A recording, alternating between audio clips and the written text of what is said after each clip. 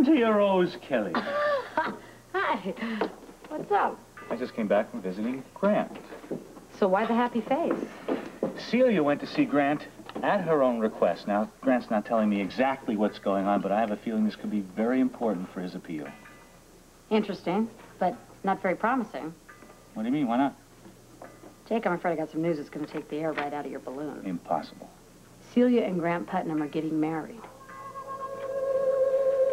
We've both been opposed to this from the start. Would you back out? This reminds me of the old days. We used to hang around all day long. It's this relaxing atmosphere. For you, maybe, but try it from my perspective. Cooking there on tables, running around like a crazy person. You got a minute? Yeah, that's why I sat down. Good.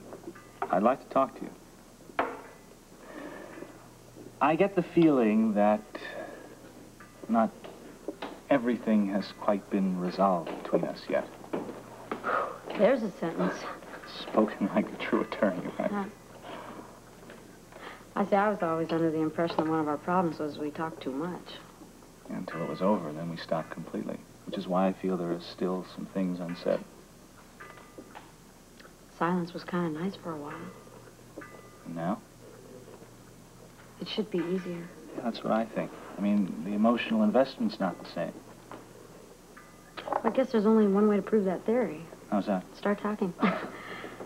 And you said that you felt there were some things left unsaid, like what? Like this business about my defending Blackie when you were so torn up about Lou. I realize now that that's what turned you against me. Only momentarily. You were just doing what you felt you had to do. Yeah, too bad I didn't do it well enough. Now, don't be ridiculous. We all did everything we could to help Blackie. In the end, he was convicted because he wanted to be punished. No, a bad excuse. It still bothers you that much?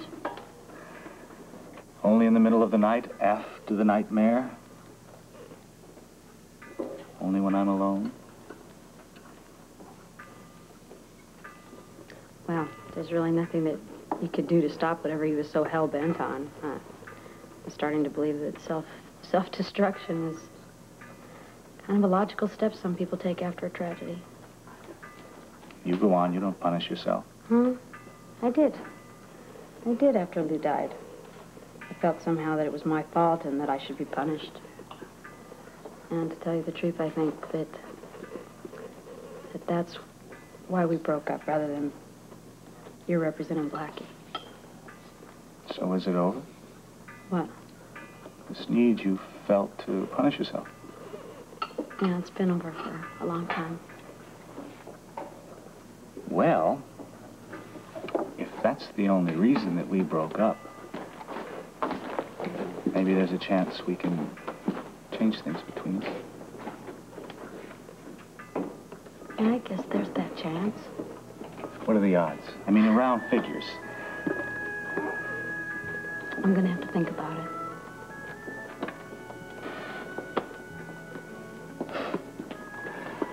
I never thought I was the kind of guy to wait for a woman. You probably never had to. Oh. You're right, I never did. So how does it feel? Feels better than I thought. Another lesson learned. Right here in Kelly's Diner. The legend continues. Well, I do have a whole pile of dishes. Do me a favor. Don't make me wait too long. I'll do my best.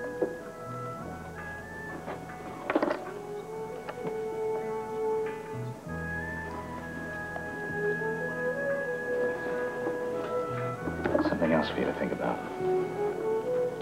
Thanks for the coffee.